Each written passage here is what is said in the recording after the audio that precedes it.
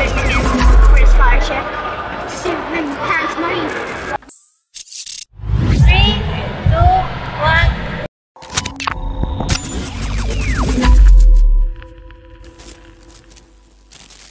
Hi, I'm Stanley and I'm from BBS Peak. My mentor is very helpful and very supportive to me.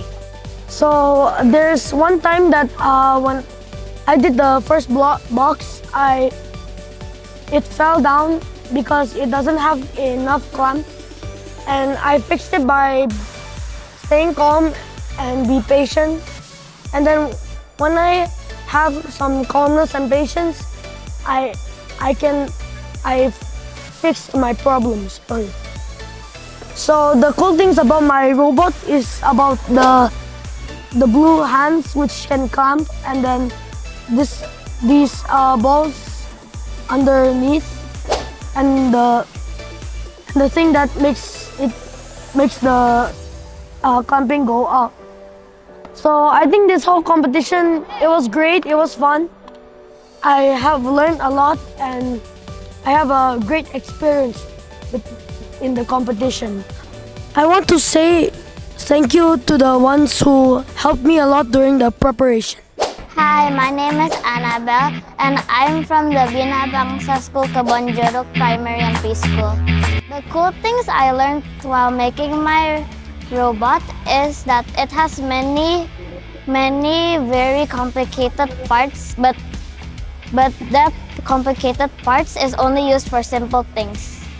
I got inspired by my friends in school that went to China, and also the past history of my family that also joined robotics competitions. I have many funny experiences with my friends, like misplacing things and just doing pranks on each other.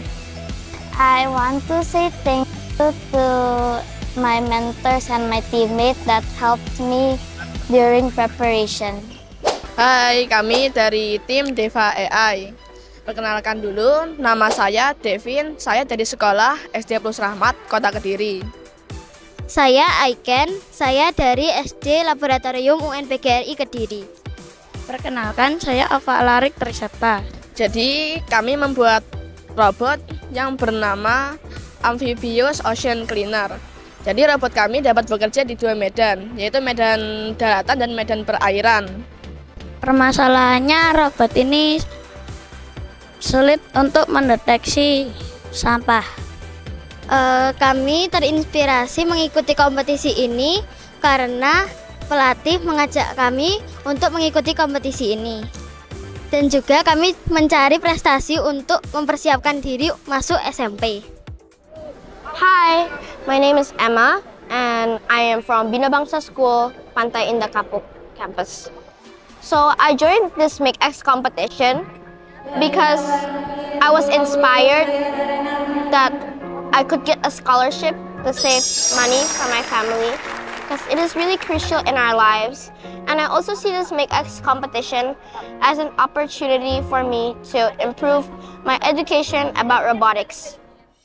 So I had this one funny experience with my friends during preparation, which is when...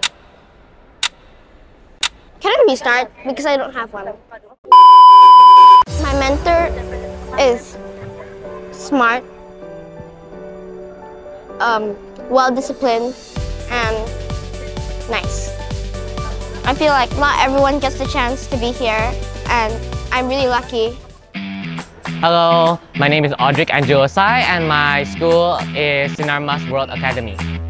I joined MakeX Explore 2024.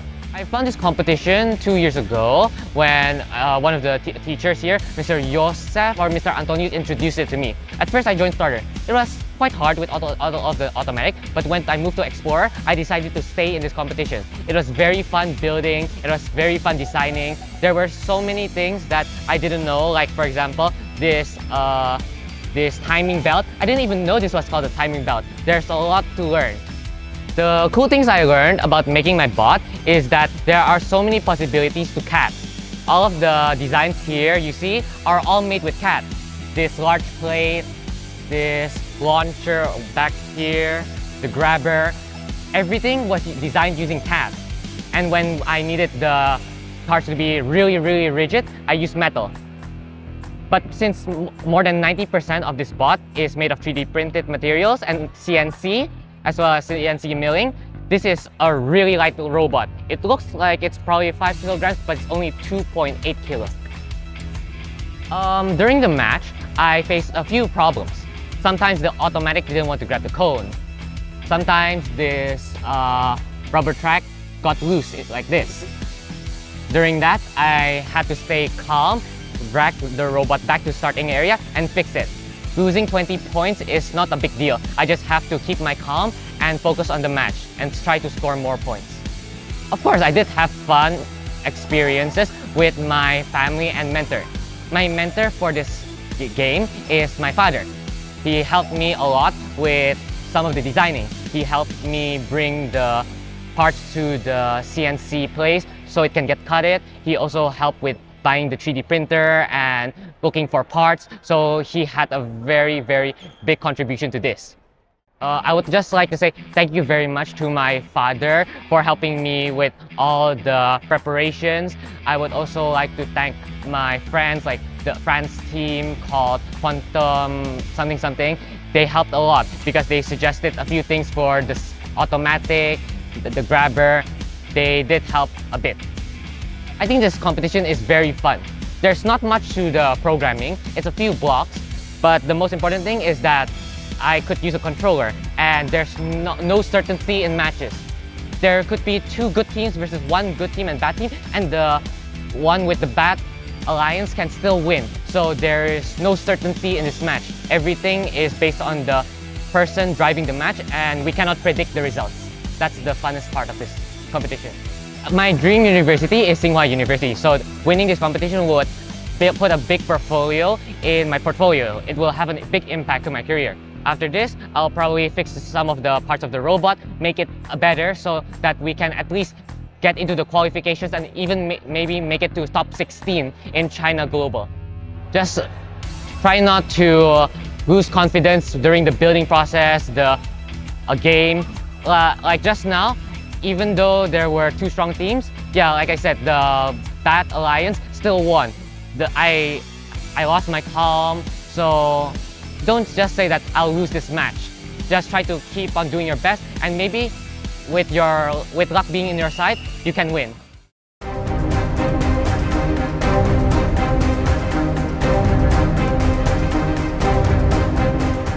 That's a wrap on the MakeX competition, episode 3. What an incredible journey it's been watching these talented teams push the limits of innovation and creativity with their robots. We can't wait to see who will rise to the challenge next. Until then, keep building, keep innovating, and we'll see you in the next episode.